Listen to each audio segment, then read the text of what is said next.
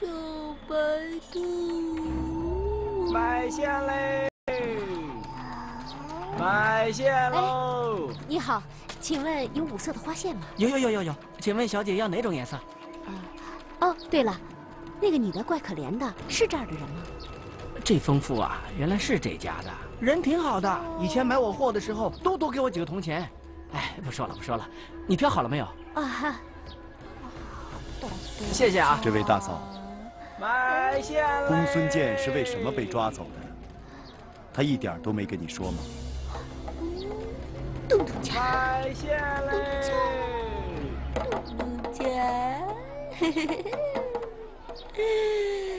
嘟嘟家，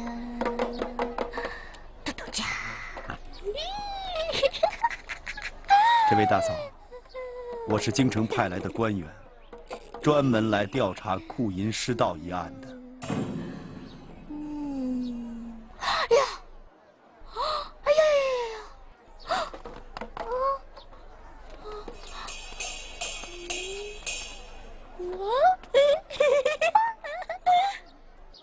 何方来的妖孽，敢在我和仙姑面前耍赖？铁臂铁匠，快把他给我拿下，打入18层地狱！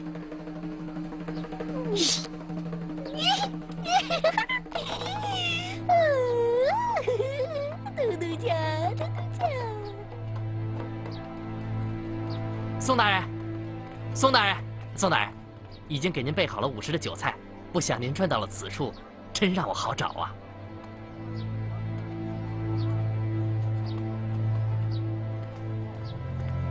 这就是公孙健的住宅吗？正是。可以进去看看吗？可以，来，开门。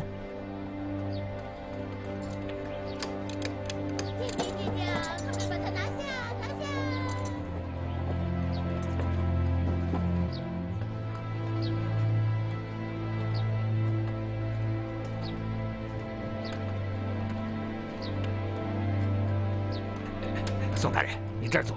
哎，请坐。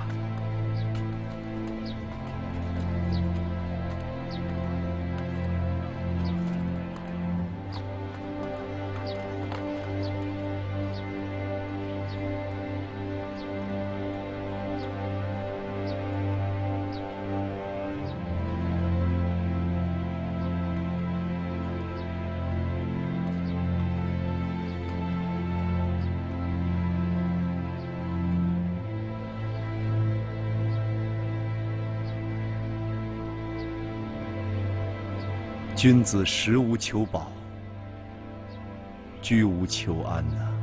嗨，这是孔夫子《论语》当中的句子。这公孙健真会玩虚的，说什么君子食无求饱，居无求安，可他偏偏野心勃勃，一下子盗走库银20万两。哎，宋大人，看出什么端倪了吗？哼，硕鼠，无食我黍。周先生，你看出什么端倪没有？好像没什么特别之处吧。抄家的时候有没有抄出什么赃物啊？这个，在下也不太清楚。哎，吴奎啊，在。抄家是你主事的吧？是。你知道吗？抄家的时候没有发现什么赃物啊。哎，宋大人，你看我们是不是找几个力大的壮汉，把这屋里屋外挖下3尺？说不定这里面还藏着一笔银子呢。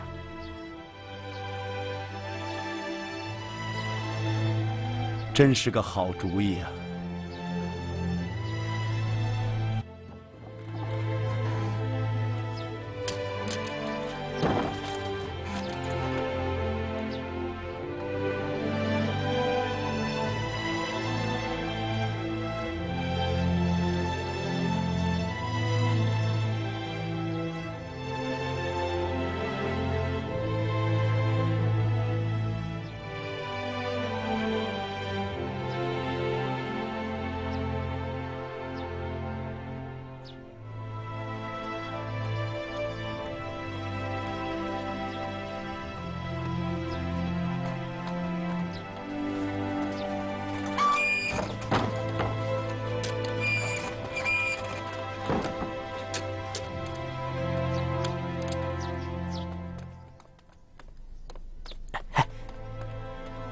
宋大人，还想去哪儿看看？回旅店，你也去吗？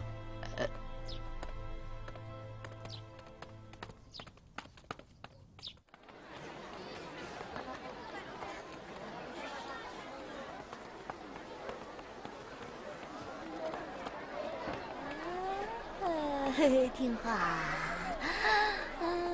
听话，听话啊，我的宝贝儿子，听话啊，听话，听话啊。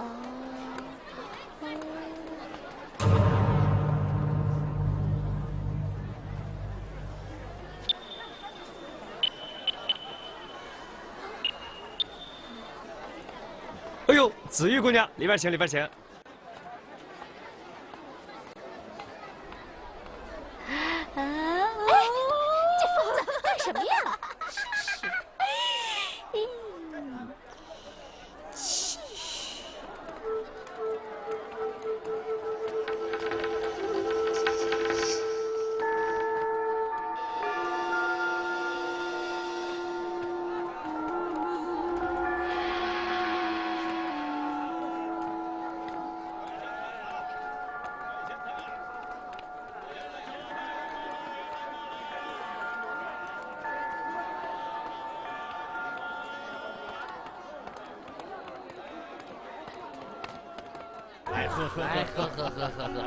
来喝，请，来，你们几个人都准备。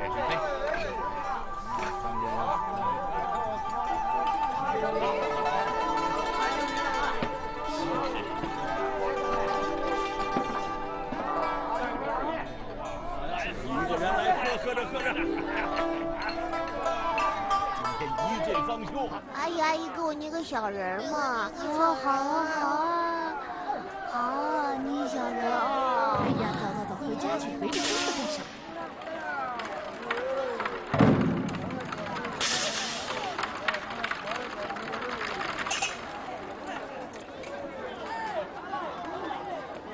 哎呦，宋大人！哎呀，周师爷，我发现我只要一出门，准能碰上你啊！宋大人，今天有什么安排吗？我也想跟范大人聊聊啊，不知范大人身体可安好啊？哎呦，这恐怕不行，范大人的病情比前2天更重了。哦，昨天晚上咳了一夜，今天早上还咳个不停。是啊，那自然就见不得了。公孙健的尸体你找到了吗？哎，公孙健的尸体到现在也没找着。那2个被袁大人打烂屁股的狱卒，在山里头爬了1天1夜，人已经半死不活了。范大人可怜他们，就把他们抬回去养伤了。那袁大人在忙些什么？他呀，据说昨天晚上又有密报，已查到那伙盗贼躲藏的地方，他连夜带一队人马赶到那儿，到现在还没回来。是啊，那我还能干什么？我只好在这儿逛逛大街。宋大人，你看，不如忙里偷闲，到聚丰园茶楼上听听小曲儿，调养一下精神。听小曲儿，哼，这倒是个不错的主意。哎，宋大人，一张一弛乃文武之道。你听，这楼上的小曲儿唱得多甜。唱小曲儿的紫玉姑娘长得还不错。宋大人，上去看看。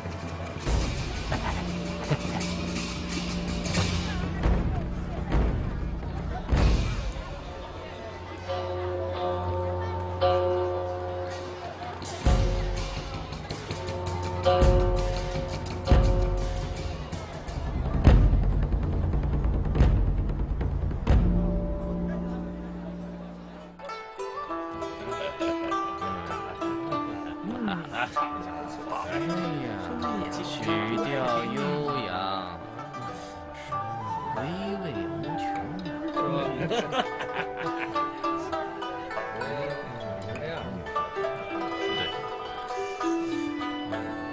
你信不信？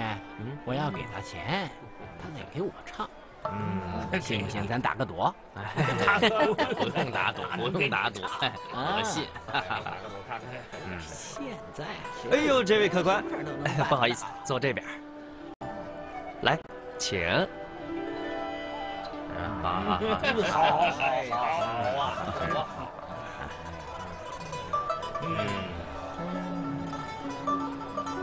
哎，您的茶来了。哎，好嘞。弹得真好。弹得好。你看那小手，转起来跟风车似的。哎，是不是兄弟？是。哎呦，少爷，来点赏银吧。哎，谢谢。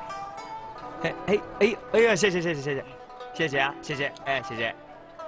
哎呦，几位大人，给点赏银吧。哎呦，谢谢。哎呀，谢谢。哎，两位，请问一下，不错，值得给。刚才这个座位谁占的？怎么不让坐呢？嗨，这座是人家定的，不是谁都能坐的。定的座就不让别人坐，这也太霸道了吧？嘿，这位客人，话可不能这么说。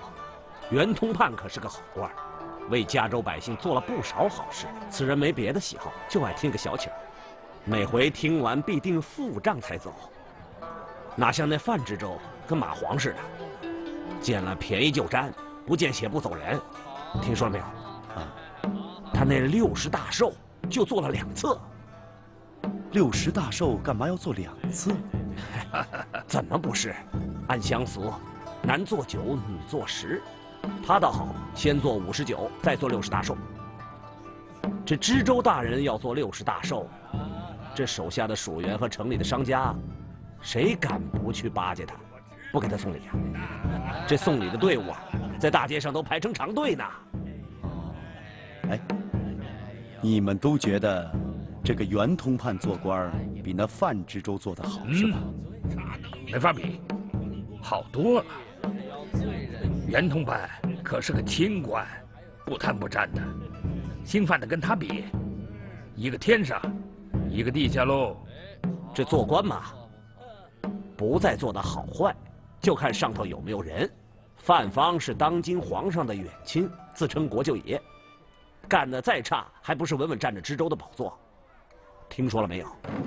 州衙银库的官银一夜之间失到20万两，20万两啊！可报到京城上面，宋皇对范方一句责斥之词都没有，这叫什么？这叫做王法虽大，国舅更亲。丢失官银这事儿，你们都知道。嗨，加州不过是个弹丸之地，这事儿瞒得了谁呀？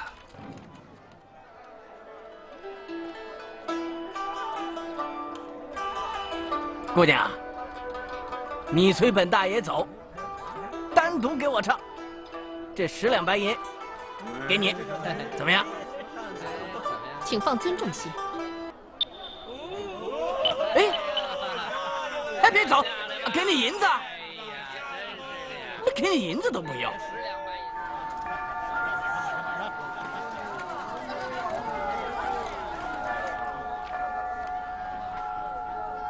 小姑娘脾气挺大呀，说走就走，谁都拦不住啊。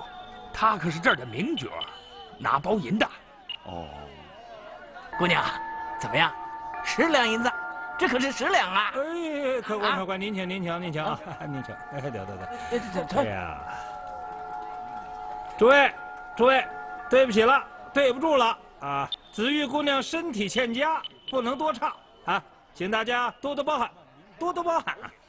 下面这曲是名扬小曲，下面请小娥姑娘给大家演唱。小娥姑娘，请上场。行了，好了，哎，快一点吧。是没见过唱的。各位，小娥姑娘唱的可是我们加州一绝呀！哎，下面请小娥姑娘演唱。好，小二上水。喝好，告辞。哎呀，来，您。哎，哈哈，这位老伯啊，秋山的路怎么走啊？哎呦，不知道。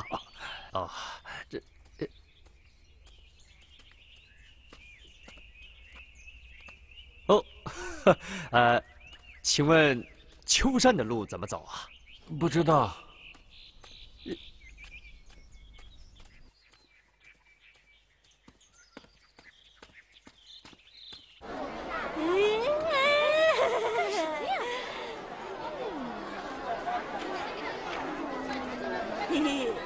刚出锅的热包子，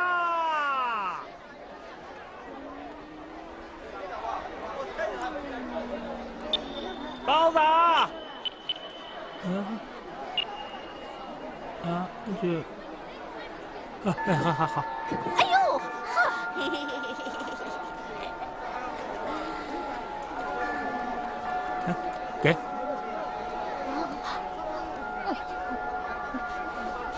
哎呀，这人疯了，真是可怜呐，连脏都不知道了。真是。哎，看看文具了啊，有多能我。哎，看看。英姑，英姑。啊，大人，真是奇了怪了，我明明看见那个疯妇在这儿，可等我赶过来，人就不见了。不见了。啊，大人。我觉得有点蹊跷。怎么蹊跷？他这2天好像老在我们住处附近转悠，可是又躲避着我们，不愿意和我们靠得太近。躲避？啊？那这么说，他本应是心轻的，或者是在隐藏什么，怕被别人发觉什么。难道他有可能是装疯？不是有可能，是太有可能了。英姑，你继续想办法接近他，可能会查出真相。记住，做事小心，尽量掩人耳目。我明白。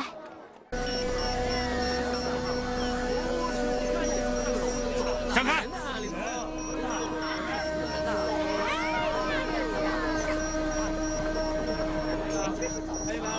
不是听说是那个什么？这几个死人就是盗贼吧？是啊，听说他们把银库里的银子都倒光了。嘿，这下可把案子破了。就是啊，这些个恶棍不好好做人，去做贼做强盗，死了活该。对。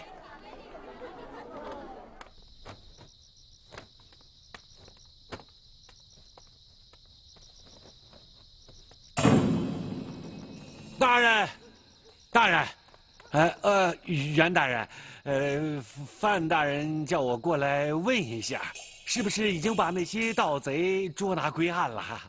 这件事儿，我要向范大人当面讲。你稍等一下，容我整一整装。好。你去告诉宋大人，就说，让他到范知州的住所，我有要事相商。是。怎么又是宋大人？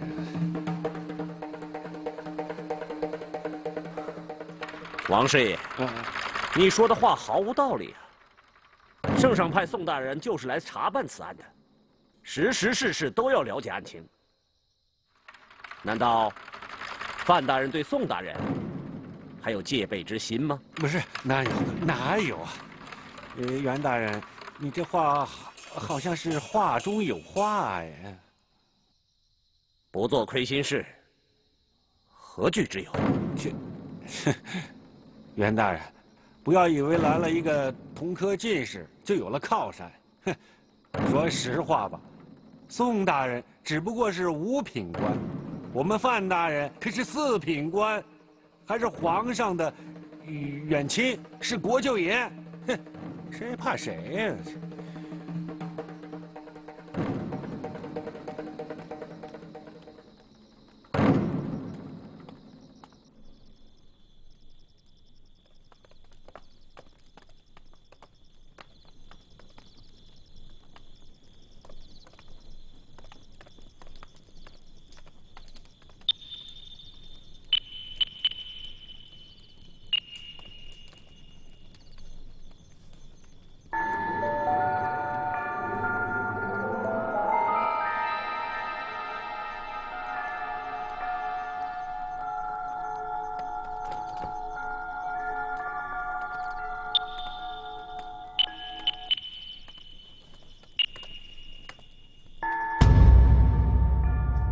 大人，怎么样？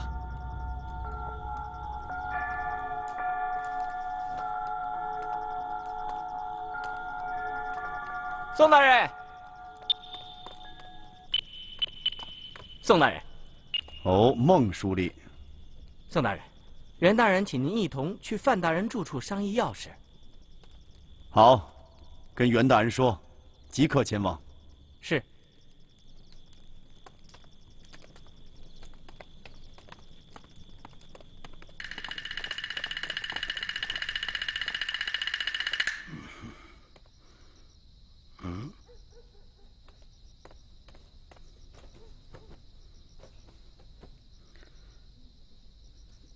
哎，我说你过来。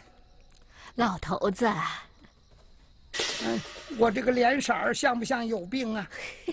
红喷喷的，哪像有病呢？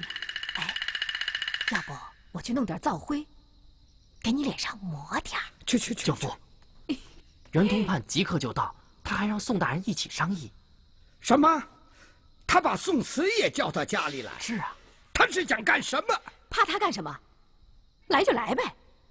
你不知道，这宋提刑和袁通判是同科进士，两个人是一鼻孔出气，互相关照，暗中密谋，关系好得很呐。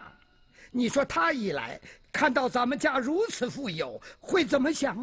哎呀，那也不用怕，他敢把咱皇上亲咋样？哎，老爷，来，你呀，只管安心躺着。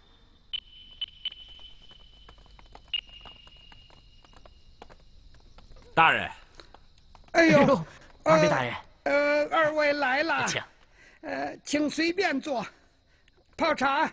坐。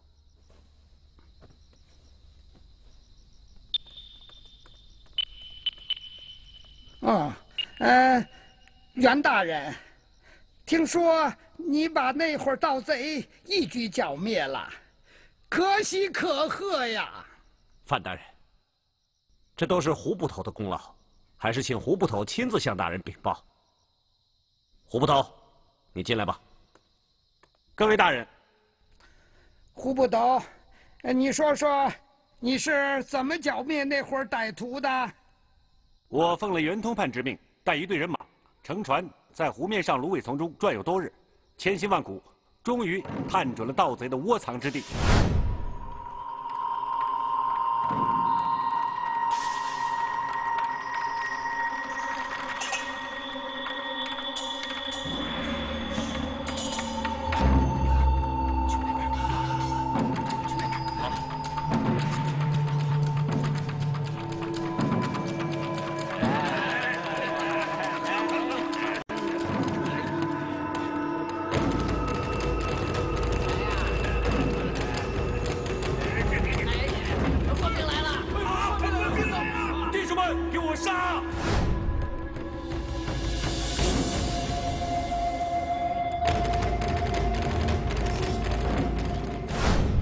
这么说，那伙盗贼一个也没有跑掉，全被杀死了。这帮家伙心狠手辣，个个都是亡命之徒。搏杀之中，我的兄弟也死了2、3个呢。范大人啊，宋某想问几个问题。哦，请。既然所有盗贼都被杀死，那这么说，那20万两官银一定也一并缴获喽？这个，我搜遍了盗贼的住处，只搜得少许碎银。什么？没有银子？哎呀，当初怎么也得留个活口啊！别急，范大人。袁大人，你看，虽说没有留下活口，但是已经有了重大收获。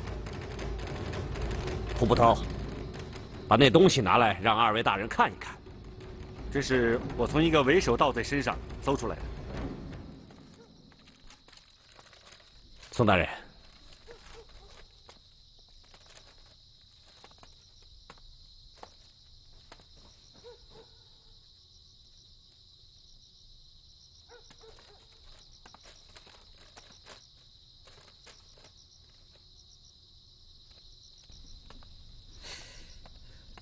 我看不明白这纸上画的是些什么意思。袁大人，想必你已经有所解了，那不妨说出来，让我等领教领教。2位大人，依袁某看来，这张图并不难解。哦，其实呢，这是一张藏银的示意图。你看，这图上画的是城墙，还有街道，可以看出，这些盗贼并没有把所盗的官银运到城外，他就地藏在了州衙之内。而且藏的这个地方，是人人想不到的绝妙之处。竟是这样。赃银还藏在城内。加州城那么大，大小街巷几十条，人10万余众。这银子藏在哪儿？怎么去找？这图上画了个衙门，还有个肥脸短须、头戴官帽之人，这是什么意思？不明白，真不明白。范大人，你说这20万两银子和几十个大箱子，它会藏在哪儿呢？你看这画上画的啊，这有个衙门，还有一个肥脸短须、头戴官帽的人，你说他能是谁呢？袁同伴，你两眼直勾勾的看着我干什么？我怎么知道银子藏在哪儿？这画上的官员跟我有什么关系？真是！你发什么火呀？我又不是说你。哎，宋大人，你看我们这位知州大人莫名其妙的发火，对不对？哎，你说这是不是病情加重的缘故啊？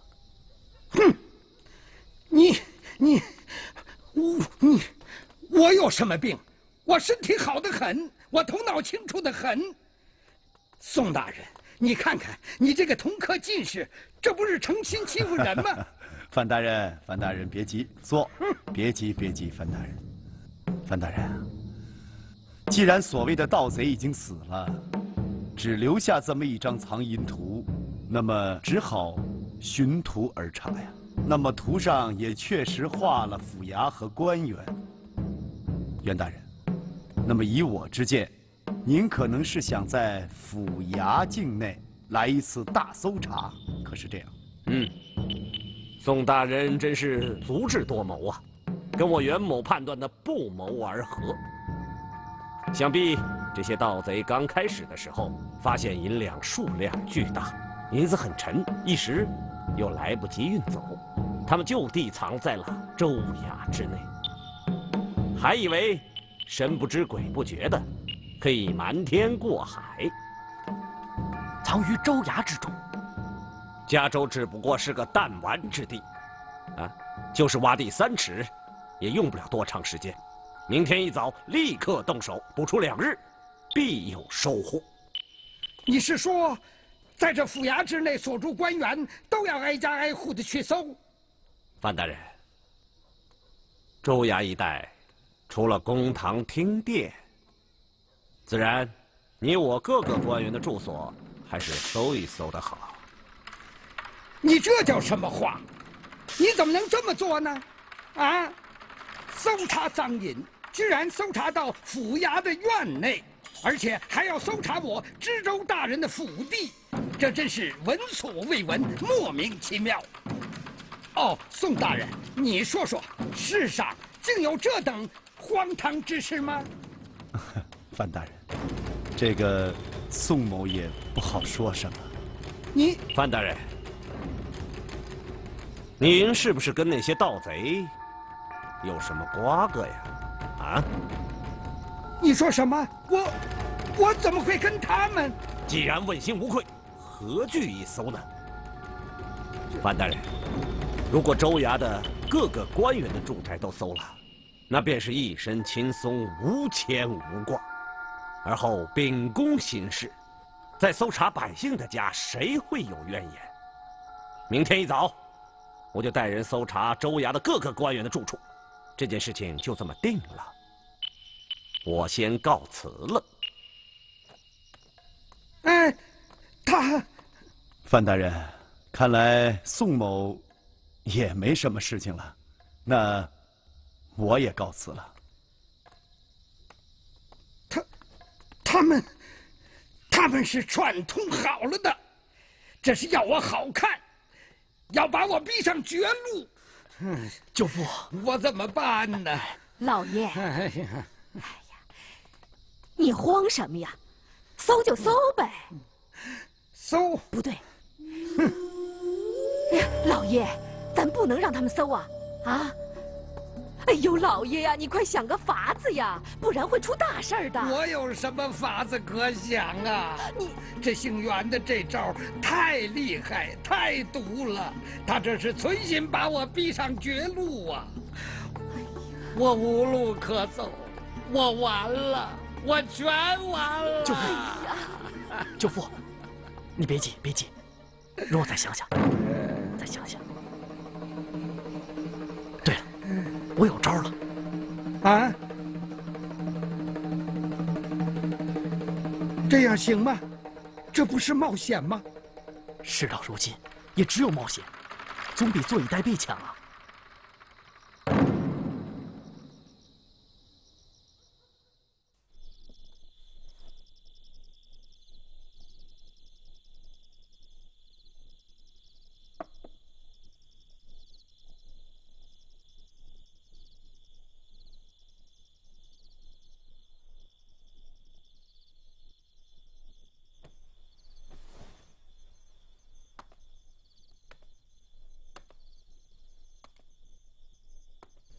儿子，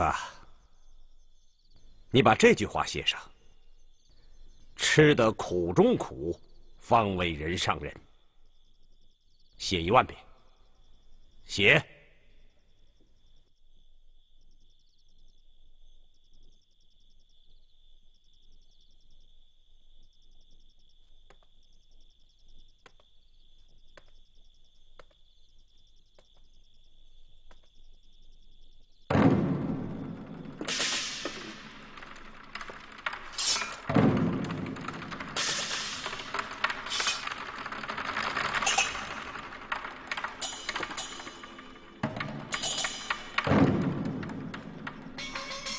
来啊，给我更衣。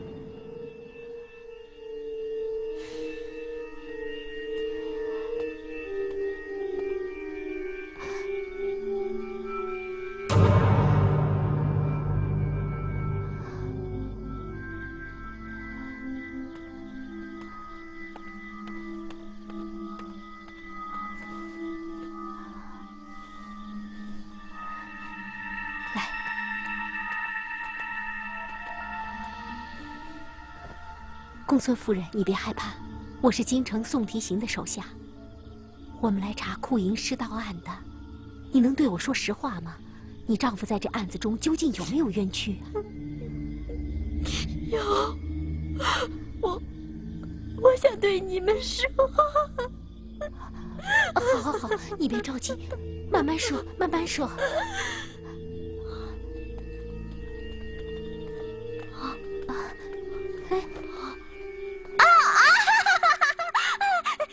你是哪来的小女子啊？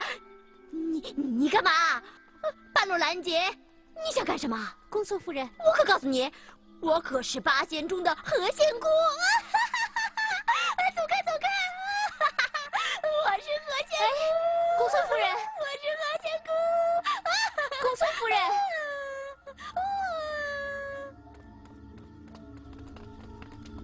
哎，你是宋提刑手下的吧？没吓着你吧？没有，天太黑，我认不得路了。遇上一个妇人，想问问路。那个妇人是个疯子，你跟她有什么好说的呢？去客栈吧，往那边走。这条道太黑了，你要小心啊。哦。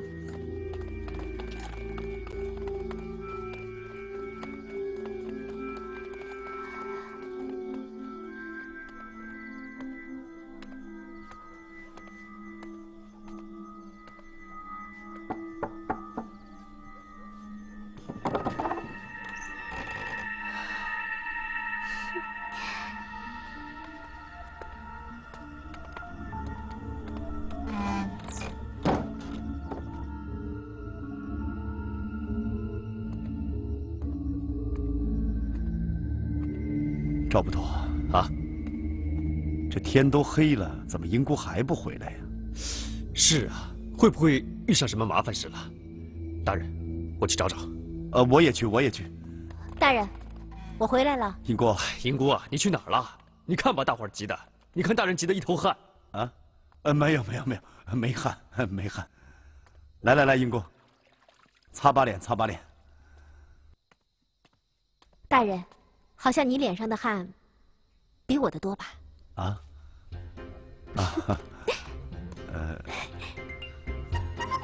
坐。哎，英姑啊，遇到什么人了吗？我呀，今天见到公孙健的妻子了。发现什么了吗？大人说的对，他不是真的疯了，10有8九是装的。怎么说？今天下午啊，我一直都在找他，加州城的大街小巷我都找遍了，就是没见他的人影儿。天黑了，我就想回来，可就在这个时候，我发现他在咱们住的附近转悠，我赶紧跑上前去。他想要对我说什么，可正在这时，州府的人来了，他就跑了。我在想，难道州府的人也在找他，想要对他做什么？是蹊跷啊！走，咱们连夜去找。大人，天黑了，我也一起去吧。走。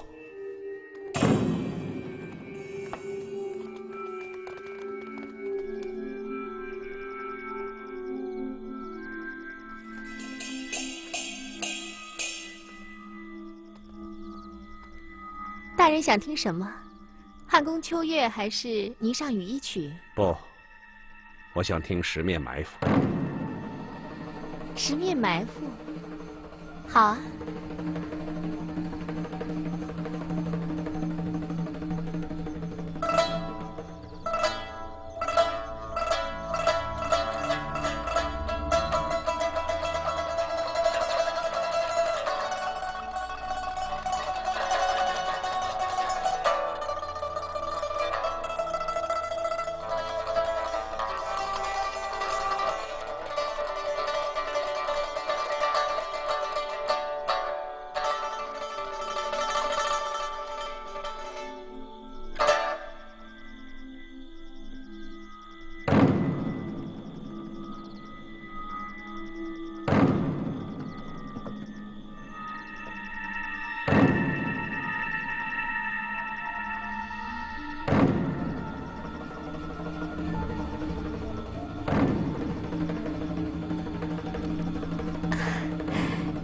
我还以为你睡着了呢。这几日连续办案，一定很辛苦吧？天将降大任于斯人也，必先劳其筋骨，饿其体肤。大人果真是有志于担当天下的奇才吗？子玉，你想成为一代奇才的知音良友吗？人生在世，得一知己足矣。子玉若有幸成为大人的知音，也是前世修来的福分啊。子玉，这几天你过得好吗？还不是那样，只是你几日没来，心里惦记得慌。哎，今天我去聚丰园，那位姓宋的提刑也来听曲儿了。他不是京城派来查库银失盗案的吗？你看你整天忙的团团转，他倒好，有闲情逸致去听小曲儿。人家是圣上派来的要员，不像我，一个小小的地方通判，上面还有权瘾很大的知州，压得我抬不起头来。哎，子玉，我告诉你，宋慈与我是同科进士，这次到加州来办案，想必还能帮上我的大忙。哎，他没跟你说些什么吗？我以为他会上来跟我搭话，可是突然有一个不正经的家伙拿了10两银子要我单独为他唱，把我当什么人了？我恼了，就先走了。是啊，你唱得好，人长得也漂亮，难怪有些男人喜欢你，想亲近你啊。大人，在子玉心里，唯有大人才是顶天立地的男子汉。哼。等眼前这桩难事了结了，我一定再到聚丰园听你唱一宿曲子。人活着，要是自由自在、轻轻松松的，该多好啊！那你干脆辞官不做，当一个平民百姓，也许就自由自在了。只怕你心有不甘啊。这话你说对了。以我袁某的才华，胸有大志，怎能学那些雅士闲客？可是天不作美啊！